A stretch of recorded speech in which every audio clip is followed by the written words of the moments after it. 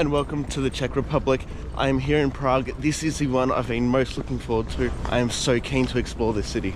Today is a jam-packed day, so I'm going to get through some of the first few monuments really quickly. I've got a tour of the Prague Castle, which I cannot wait for. First up today though is the Powder Gate. Let's go.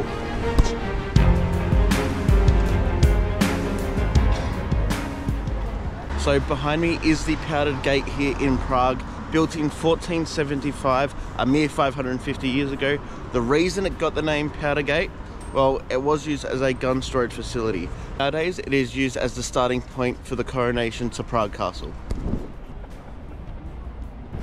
We don't have time to hang around though, so off to the next monument. Let's go.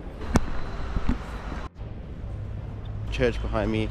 It is a old Gothic church here in Old Town Prague. I've been lucky to be well travelled around Europe at this point. It's up there with some of the most aesthetically pleasing churches. Built in the 14th century, this building is still standing. We'll be heading into that church later today, but I don't have time at the moment. I've got to keep walking and head to this one, which is right next to me here in Old Town.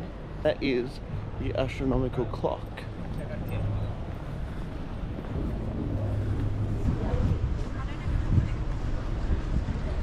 Built in 1410, that makes this the oldest still standing astronomical clock in all of Europe. Despite it being over 600 years old, 2/3 of the original building is still standing and in operation of the clock. It did have a $9 million redevelopment back in 2018, and that was for about 1/3 of the clock that was starting to deteriorate. But the fact that 2/3 of that is original and over 600 years old, it is honestly breathtaking. Astronomical clock, the Powder Gate Tower, Miss Church that I'm not going to try and name again. All three done, and now for the big one. I am heading on a tour of Prague Castle. Let's go.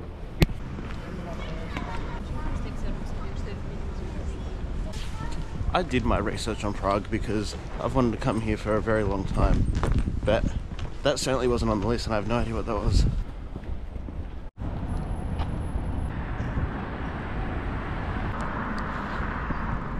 So I am currently walking on the main bridge, M-A-N-E, to get to Prague Castle. The most famous and well-known bridge here in Prague is actually the one just next to me, right there. And that bridge is known as Charles Bridge.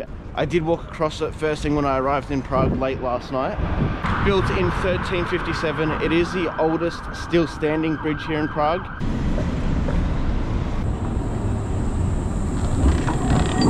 Oh man, I'm not ready for this.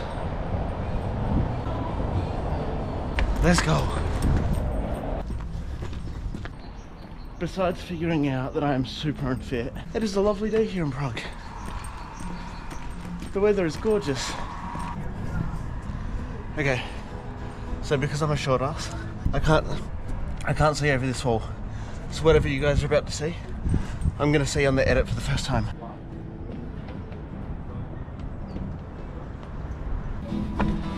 I don't know what you just saw, but I hope you enjoyed it. I'm at it, whether it's good or bad, it doesn't matter. I was not prepared for that walk at all. But at least it was worth it, because that view, oh my god.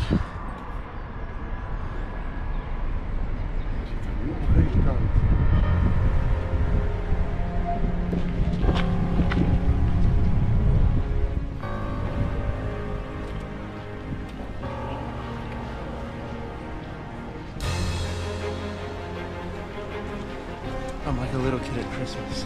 This place is stunning. Alright, I'm so keen for my tour. Let's go.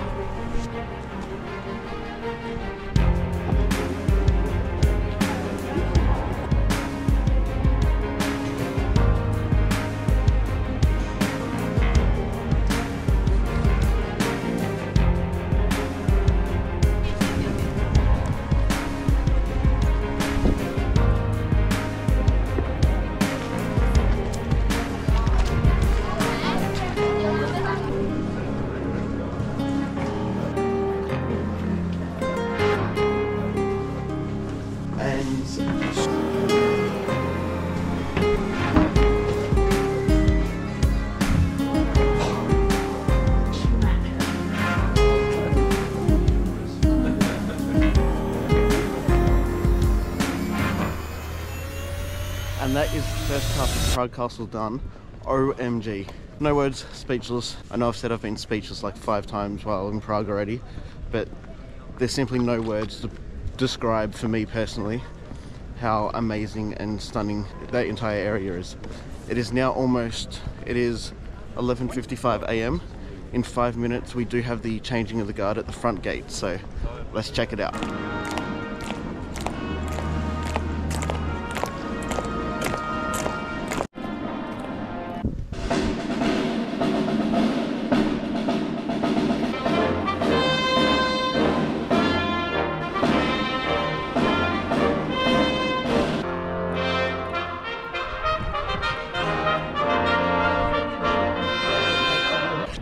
And that is the changing of the guards here completed. That was quite good. Nowhere near as many people as the one in London either. It's always much more pleasant when there's less of a crowd. Just after 12 o'clock in the afternoon. Time to do more sightseeing here at Prague Castle and then probably get some lunch after that. Let's go. They loved their stairs here in Europe. Oh my god.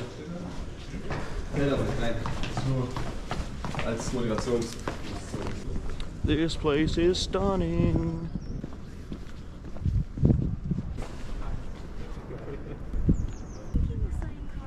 Yep. Yeah. That is lucky because I didn't say that on Google. 2:30.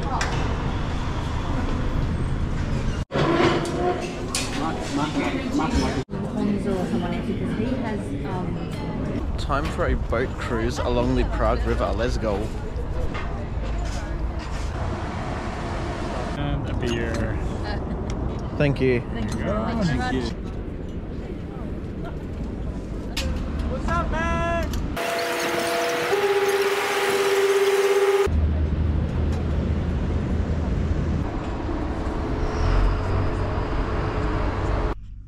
Morning and welcome to day 2 here in Prague.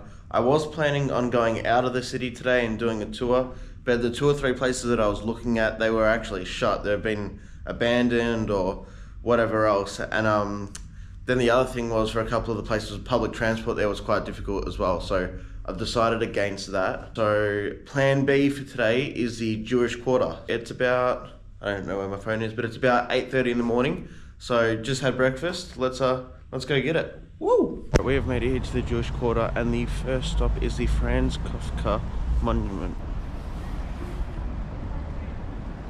Interestingly, Franz Kafka is known and recognised as arguably one of the most important writers in the 20th century. But what's quite interesting to that is, unfortunately, 90% of his work was never actually read by the broad public, as it was burnt in a fire. Most people never got to actually read what he wrote, which is crazy to think about, that one of the most important writers of the 20th century, only 10% of his work actually ever became public.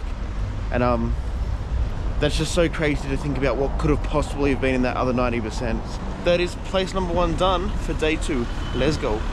Tell you what, some of these buildings are absolutely stunning. Check these out.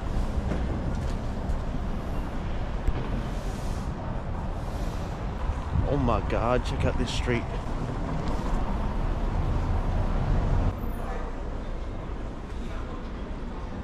Handy tip for anyone that does travel, do not be tricked by the 0% money exchange places, and they are everywhere.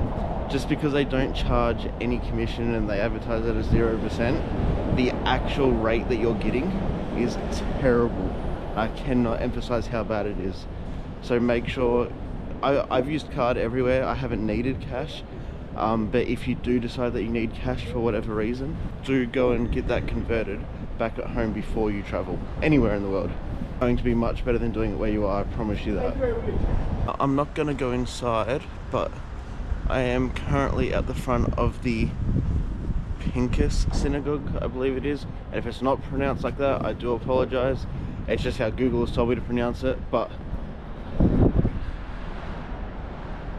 I do believe that there are 6 synagogues here in the Jewish Quarter here in Prague, which is quite impressive because I did only see the one in Krakow, Poland. So to have 6 in a small area is quite impressive. Next on the list of things to do today, I have had this square on the list of things to do for months now, way before I left for this trip. But the problem is, I'm not even going to attempt to pronounce it. So I'm just going to show you.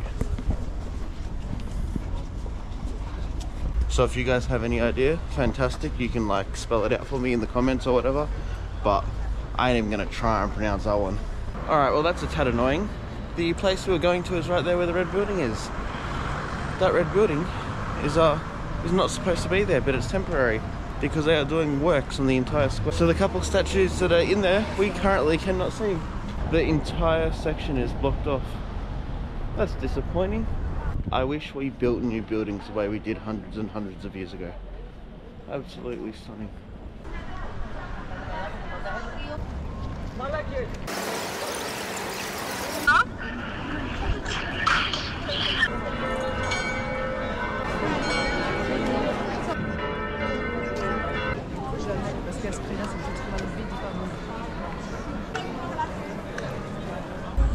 So far here in Prague, it has been amazing. I've loved all of it.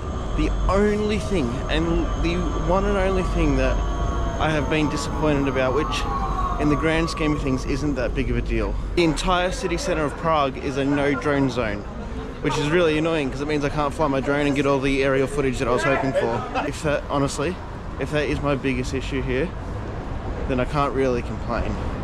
All the people are super friendly, everyone seems to be in a good mood. I am now heading back to the room really quickly to have a quick shower, get changed, and then potentially head out for the rest of the night. Morning everyone, it is the next day here in Prague. Today is going to be a really cruisy, relaxing day. I've been away now for 9 weeks, so going to just try and have a cruisy day with some family as well. So just going to walk around the city, do the National Library and a couple of things like that. But I'll add in some of the highlights now, so let's go.